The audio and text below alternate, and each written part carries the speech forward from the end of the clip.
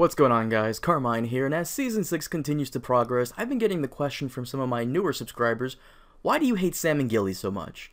Naturally, some of you who have been with me for a long time probably have a huge grin on your face because you expect me to go off on this long rant about how much they suck. I'm about to disappoint you. I'm not going to go off on a rant, but I will calmly explain why they're technically considered filler at this point. Now, for those of you who don't know what filler is, God bless you, because ignorance is bliss. As any anime fan can tell you, filler is an ancient evil that sucks the life out of anybody watching the show. But in some cases, filler can actually be pretty good. For those of you who don't know what filler is, let me explain then. Filler is basically extra content added to a television show that was not in the original story. Its purpose is mainly to fill time so the episode can reach the designated runtime, or in some cases, because there isn't a lot of story in the original material to adapt from, so they need to make some stuff up to fill in that time. A lot of the times it's unrelated to the main plot, it doesn't change relationships between characters, and in a sense you could say that filler in an episode is the equivalent to deleted scenes in a movie. Sam and Gilly at this point are filler. I'll give you guys an example. Remember that one scene in Season 5, Episode 7, when Gilly's about to be raped by those Night's Watch guys, and Sam comes in and tries to rescue her, but then he gets his ass kicked, and then Ghost saves them, and then she pity fucks him? Yeah, that's filler. Why? Well, watch all of Season 5 again and skip this entire scene. Will you notice a difference? No, you wouldn't. It has no importance to anybody, and it just serves to fill time from the cool things going on. That time wasted could have been used to expand House Martell conflict, introduce a brand new character, or even give us a better insight on what else is going on in the world that the audience should know about. In a show like Game of Thrones, which was adapted from a Bible-like tome that averages about 890 pages per book, the fact that they need filler is insane. But don't get me wrong, sometimes filler can be amazing. Take for example Season 1 Episode 5. Right before Ned's confrontation with Jaime, there is a scene between Cersei and King Robert about the state of their marriage and how they feel about each other. This wasn't in the original book, so is this considered filler? Yes, but it's good filler. We learn more about Robert and Cersei, we get an insight into their marriage and how things went so wrong. You know, it's a great scene that helps us understand these people a bit better, and it was great. It helps us care and sympathize with them. Another example of good filler is in Season 1 Episode 4 when Jory is conversing with Jaime. This is a needless scene and can be easily be removed, but it's one of my favorites. Why? Well, these two warriors are talking about a pivotal moment in the Greyjoy Rebellion when Thoros of Myr charged into the fight with his flaming sword. These two are talking about it like two veterans of combat, and it's a small scene, but one that is also pretty cool. We learn more about the mythology of this world. It serves to keep us immersed, because they're not talking about events related to the main plot, but about some far-off conflict that happened years ago. It helps us believe that these guys actually live in this world, and that they really have seen quite a bit of things. So where does Sam and Gilly fit into all of this? Well, quite simply, they're a wasted potential and just boring at this point. It's like beating a dead horse. We get it, you two are in love, shut up about it. At this point, it's just bad writing. Did we need that scene on the boat with Sam throwing up and Gilly reminding him that he's the baby's father? No, that entire scene could have been written better. How? Have Sam and Gilly arrive at their destination in Old Town, and Sam turns to Gilly and says, "I can't have you with me at the Citadel because they don't allow women, so I'm taking you to my home of Hornhill." Boom. Done. But no, we get more than 3 minutes of the same old, "I love you," "No, I love you." Yeah, we get it, shut up. In Season 3, I could understand it. In Season 4, I could tolerate it. But in Season 5? Really? And now in 6? What's the point in reminding us that they love each other? It's been happening for the past 20 episodes whenever they're on screen. It's dumb and quite frankly wasted potential, especially for the audience, who some of you have never read the books. Okay, so maybe the show can't give us better scenes with other characters. So how about they write better material for these two? And you're probably wondering, is that even possible? It is. I'm about to do it right now. Let's start with Gilly. So, okay, there's one thing about every sci-fi and fantasy movie or show that they all have in common.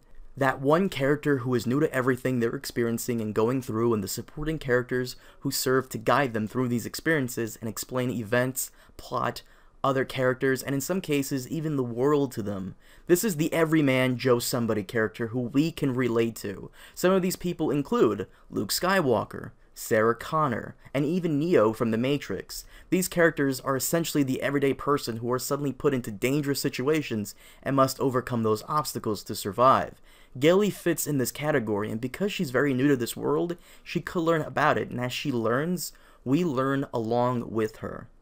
I mean, Gilly was born beyond the wall, and she knows nothing but that small hut her father kept her in, and technically every character we've ever met, with the exception of Dany, knows everything about this world. Every single character we meet is either royalty or close to it, and as we've seen, when you're at a young age, you learn from your maesters about basic world events, other royal families, and even wars and the heroes who fought in them. Gilly knows none of that, and she is traveling around with the Santa Claus of knowledge.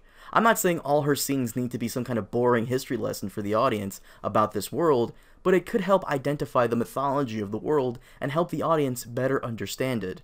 For example, remember that one scene in Season 5 when Sam is giving papers for Jon Snow to sign, and Roose Bolton's name pops up and Jon gets a little annoyed at it? That could have been brought up to Gilly later on, and she would have obviously asked about it, and Sam could have told her about Roose Bolton betraying Jon's brother, and how House Bolton has a long, bloody history with the Starks. Like, did you know that before House Bolton pledged their loyalty to the Starks, that they were actually enemies? Members of House Bolton would capture Starks on the battlefield, flay their skin off, and hang them up in some secret room in their castle. There's also a rumor that the 13th Lord Commander of the Night's Watch, who married a White Walker female, was a member of House Bolton. If you didn't buy the season box sets for $50, then you probably didn't know that. Information like that could have been used to educate the audience about past world events, which are cool and very telling, and allows us to better understand how things work. Gilly can be used better, and it's a shame that they don't even try. All they really do is make her the damsel in distress type of character, and that gets old very quickly. As for Sam, well, he's a walking library. The guy knows a lot about this world, and he's very underutilized, especially back in Season 5 with Stannis and even Melisandre. There could have been a really cool scene with him talking to Stannis, and what we got was okay, but there could have been more. There could have been this really cool scene with Stannis talking to him about how Tarly trains some of the best soldiers in Westeros and how Stannis appreciates the bravery he showed when he killed a White Walker. I would have loved to see Stannis tell Sam that strength isn't everything and that sometimes intelligence is even more powerful. Another cool interaction they could have done is with Sam and Melisandre. There could have been a great scene between the two where Sam asks her, "Hey, you burn people for your god, right? Why don't you burn animals instead of people, like pigs or sheep?" It would have been a great question, and then have him continue on by asking her how the Lord of Light works exactly from a scientific point of view, and then have Sam try to debunk her miracles as just illusions or coincidences. It would have been a smart way to use the character, and it would have been fun for the audience to have a science versus religion type of discussion in the show. It would have been cool, but no. Let's spend most of our time with these characters beating them up and doing the same old tiring tropes we've seen over and over again until everybody just doesn't care anymore. So basically, let me just sum it up with this.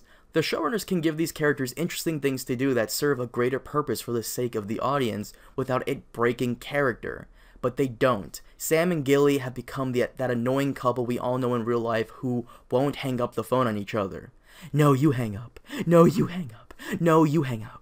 How about you both shut up before I throw your phones out the fucking window? Now, I'm sure Sam will have things to do this season, which I'm excited for. I really want to see him interact with the other maesters and even his father when it comes to it. But other than that, Sam and Gilly serve no purpose whatsoever, and every time they're on screen, I just consider it filler. Time better spent on other characters who have more to do but barely get enough screen time. But I've spoken about this subject long enough. Let me know it down below if you guys agree or disagree with me. Make sure to hit that like and subscribe button if you enjoyed the video, and I'll see you guys next time. Baba Booey.